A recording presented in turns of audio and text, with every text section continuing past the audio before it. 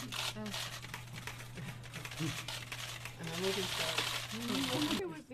was Daddy's? Yeah. Yep.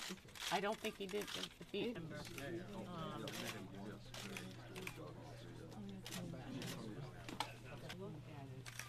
Well, I was explaining to somebody how Bruno took, he didn't feel like he wanted to have the violin in the house for safety because he was 101. This was his baby. On June 26th, a woman walked into a Manhattan hotel with an old violin that she had received many years earlier from her ex-husband, who was now deceased. She was there to show the violin to a violin maker and appraiser to determine how much it was worth. The appraiser took a look, could immediately tell that it was in fact a stolen Stradivarius that had been missing for 35 years.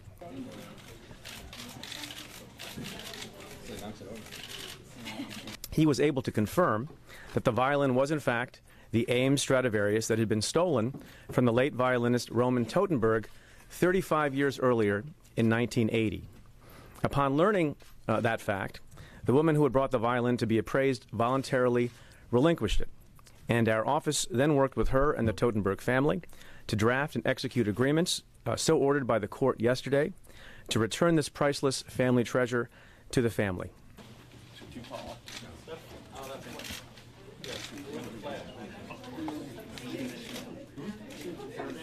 The appraiser who saw it first told me that it's a miracle that it had not sustained any major hits and is in good shape.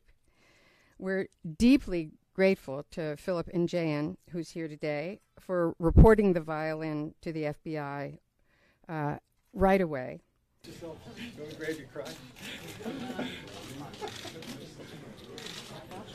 Everyone wouldn't mind taking their seats or moving a little bit further back.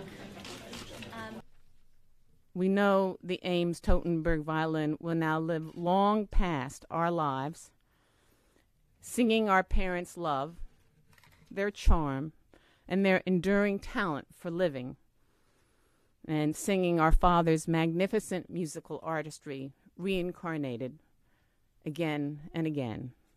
Painting that had been smuggled out of Brazil, and it is always a pleasure and a privilege.